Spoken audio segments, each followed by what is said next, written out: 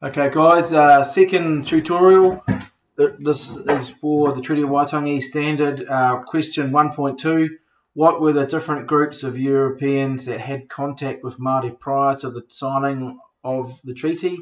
What impacts did these groups have on Māori society? So the first thing you can do really is go, right, treaty was signed in 1840, so it's those groups, those different groups of Europeans before 1840 who came into regular contact with Māori. So who were they? You have some sections with my notes in the booklet I've given you. So and if you can read my handwriting, and I know my handwriting is a bit of a challenge at the best of times, but you can see where I've added some annotations or notes to help guide you. But I'm just going to hit you now with from what I know, okay, in terms of who these groups were. So very briefly, what you can do with answering that question is simply say who they were. Who were these groups?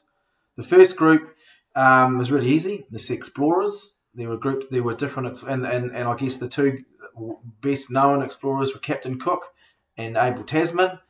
And you would say, well, what do you think? How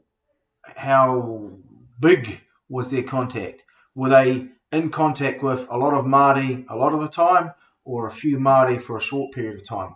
What do you think? I think you know what the answer to that might be. The next group of Pākehā, Europeans who had contact with Māori, were whalers.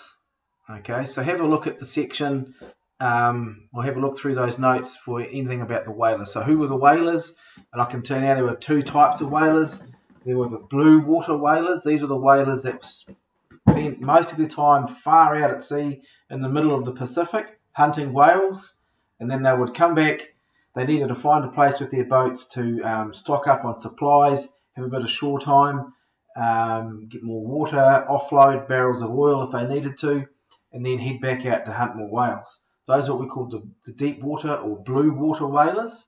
And in New Zealand, they tended to go to the Bay of Islands, to a place called Kororareka or Russell, and that's where they had a lot of contact with local Māori up there, and that was Ngāpuhi.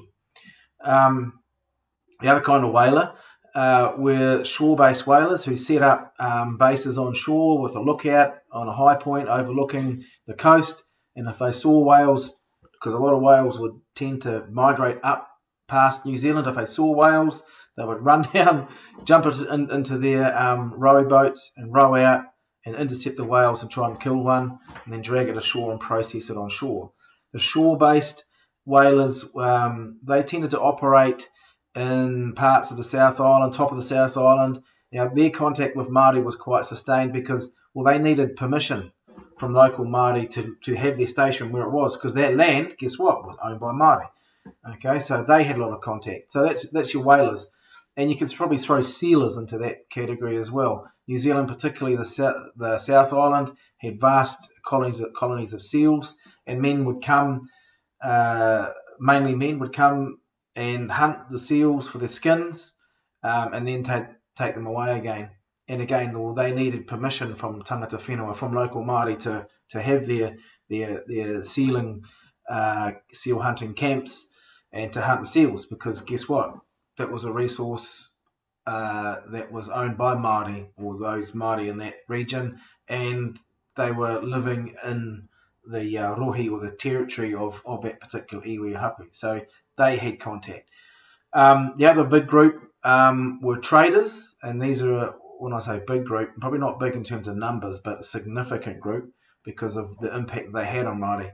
So traders came to New Zealand basically looking to make money. They were looking to make money trading with Māori to get their hands on various resources, and that's tended to be wood, so timber for helping to make and repair sailing boats, and flax for making rope, because sailing boats were the only way of travelling internationally around the world, and for a sailing boat to sail, you needed rope. You needed lots and lots of rope.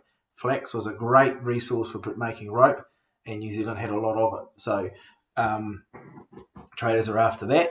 Māori were after what traders were prepared to sell them, and in return for the wood or the access to cutting wood and the flax. So you can imagine that Māori saw an opportunity to get new technology, new ideas in terms of growing food, new livestock, new animals to have as livestock. It made life easier. Tools, metal, still tools made out of wrought iron. These are all really important, were seen as being important resources. Again, I'm touching on the impact of traders there. Another group were the missionaries.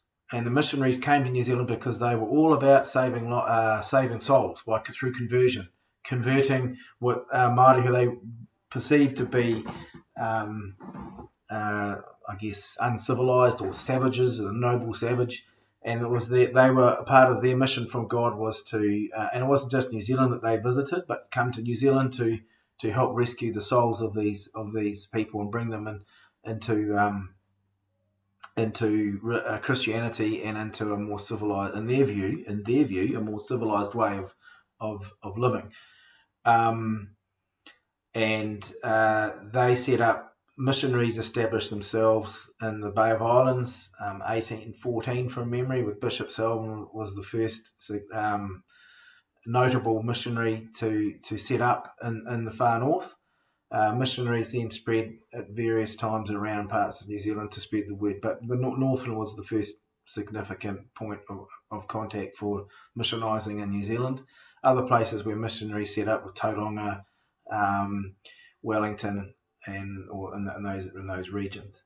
And then lastly, you have Pākehā Māori. Now they come to be called Pākehā Māori. These were Europeans who chose to go and live in Māori communities. Okay, and they acted as they were often intermarry if they were able to survive and not make mistakes which may have led to them being kicked out of the communities. And they acted almost as interpreters, links between the Māori world and the Pākehā world. So those are different groups of Europeans who had Pākehā who had significant contact with Māori before the signing of the treaty. My next little video clip will be around their impacts. Thank you.